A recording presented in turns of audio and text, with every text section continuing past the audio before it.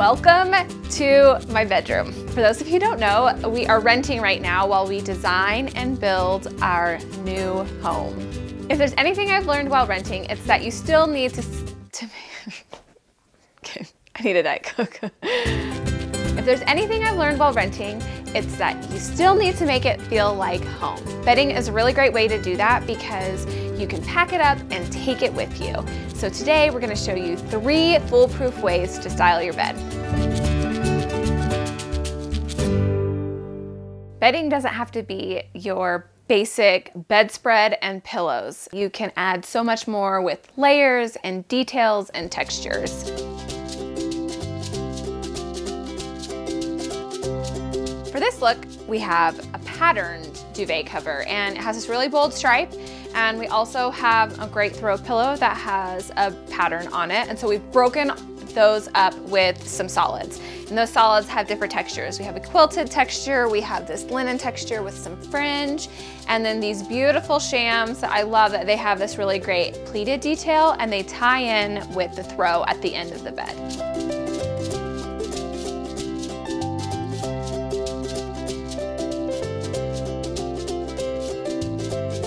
I'm also going to show you my favorite way to fold a duvet. So instead of just folding it in half, you actually start by folding it in half and then you pull it back into thirds. And then that way it looks extra fluffy and it allows you to show off the throw at the end of the bed and a quilt, sheets, and pillows. If you decide to match your shams to your duvet, I like this look and we do it a lot, but you don't want to buy everything else in the set too. Break up the quilt and the sheets with something else to keep it from being too matchy-matchy.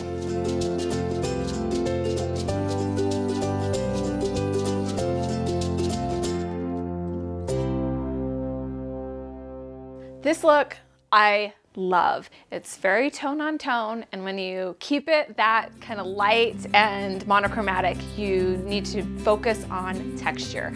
So you see here we have this chunky knit throw, velvet on the quilt, and then this beautiful linen duvet cover that I am completely obsessed with and want to get it for my own house. It's 100% linen, and then it has this stitching detail and crocheted edge. The quality is just like heirloom quality, and I just love it. We paired it with a striped quilt, and then we mixed our whites and our creams together, which a lot of people get nervous about, but I say just go for it. We have white on the sheets and the pillowcases mixed with the kind of cream tones on the other layers, and then a tone-on-tone block print pillow.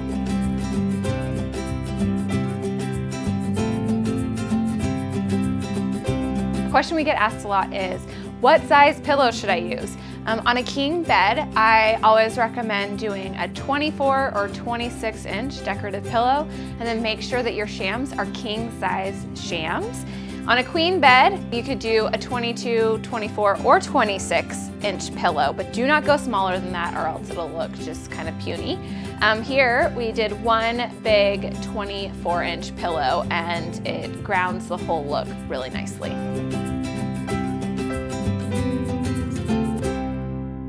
This look is all about crisp bedding. So we have this really great hotel stripe duvet and matching shams. And then we kept the sheets the same color, but we just kind of mixed it up just a little bit in a subtle way by doing a sheet with a ruffle edge detail.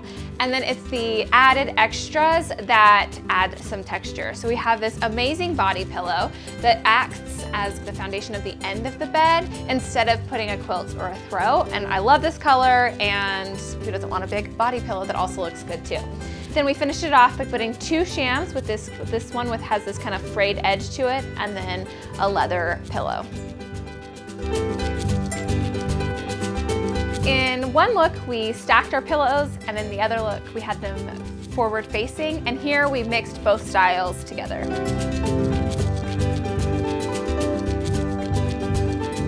There are so many ways to make up your bed, but the main things to pay attention to are layers, textures, and details.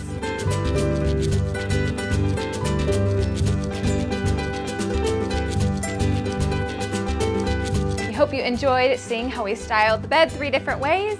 Just remember to have fun with it, and you can shop everything you saw here today at McGee & Co.